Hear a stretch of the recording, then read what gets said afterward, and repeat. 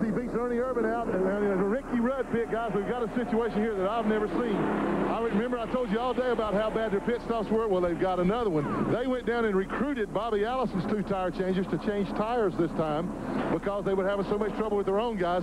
They had a problem here as well. This has just been a total disastrous day for the Ricky Rudd team as far as pit stops go. The 2 tire changers that were there are sitting up on the toolbox with crew chief Richard Broom.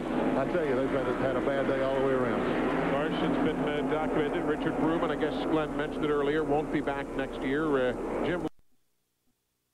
Since they were having bad stops, I think that might have been a bad gamble, though, with so many laps left in the race. But he's rolling the dice right now. He's doing what he thinks he has to do to win the race. So Ricky Rudd is the race leader at 3:20. Here come some of the other lap machines, Glenn Jarrett.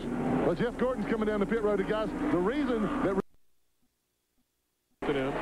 Let's also give some credit to the driver of that number 10 car, Ricky Rudd. And remember in the years when they said that he was absolutely the master of the road courses? Well, you have to be smooth and you have to have good rhythm to do that. And all the tire guys in the Goodyear building were saying that's what was necessary in order to run well here.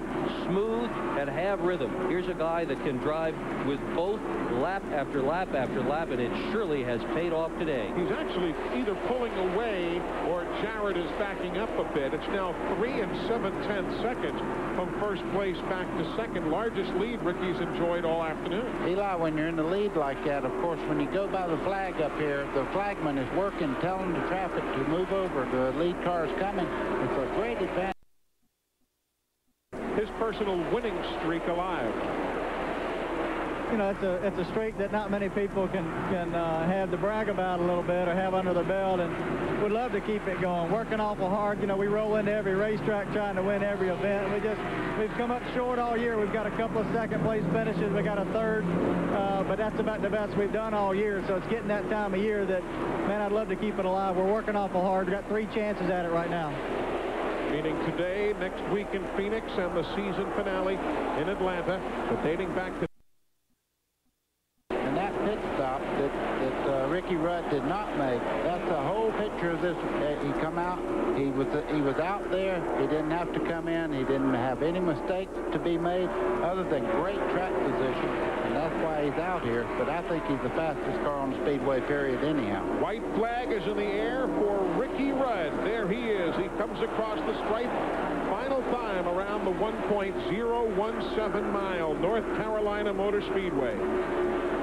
It is going to be interesting to hear what Ricky has to say in victory lane. 14 years is what he's going to say. His 17th career win, the 10th win of the season for Ford. Ricky Rudd back in victory lane for the 14th year in a row. And what an unpredictable and unusual day for him as Jarrett finishes second, Labonte third, Irvin fourth, Jeff Burton fifth, Bobby Labonte sixth. Ricky Rudd's kept his streak alive 14 years in a row. He has won at least one NASCAR Winston Cup race. We'll talk to him as soon as we return, and lots more yet to come from the North Carolina Motor Speedway. You never know in this business. That's why we run them on Sunday. We're coming right back. Welcome back, everybody. The